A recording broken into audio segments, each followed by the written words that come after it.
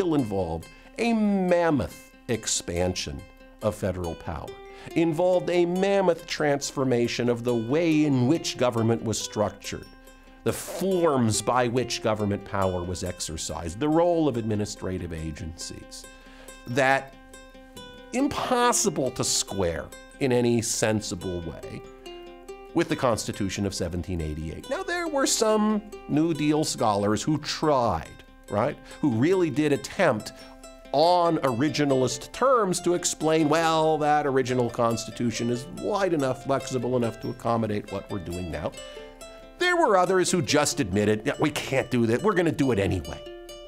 This fellow named James Landis, maybe the most important figure in American administrative law, was the dean of Harvard Law School, was a member of the Securities and Exchange Commission, was one of the principal architects of the New Deal administrative institutions.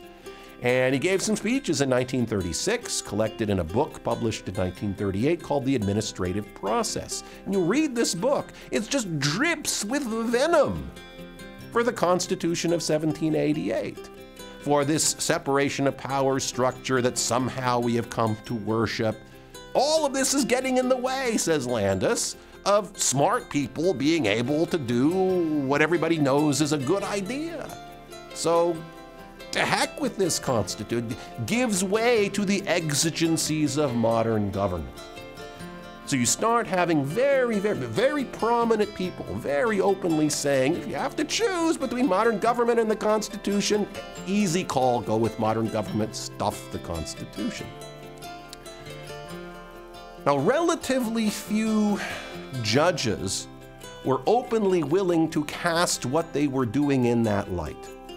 By the time you get to the 1960s, you will find judges, particularly justices on the Supreme Court, who were more open about that sort of thing, who were prepared to say things like, well, yes, that's kind of what the Constitution said, but times have changed.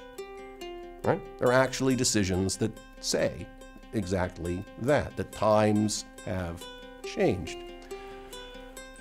Why the shift? That's not a question I'm equipped to answer. But I do think it's observable that that happened. Now, as we translate into modern times, you know, for every revolution, there's a counter-revolution, and then a counter-revolution after that.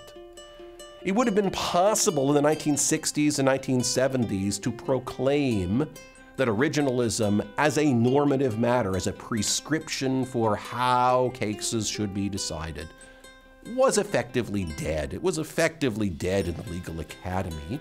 You could count on one hand the academics who would advocate that as a method.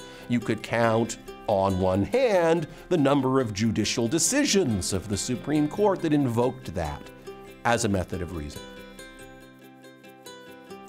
For some reason, starting in the mid-1970s and then accelerating into the 1980s, that started to shift. You started to see, at least in limited areas, mostly involving separation of powers, Supreme Court decisions that actually referred to the text of the Constitution of 1788 and tried to do what it said.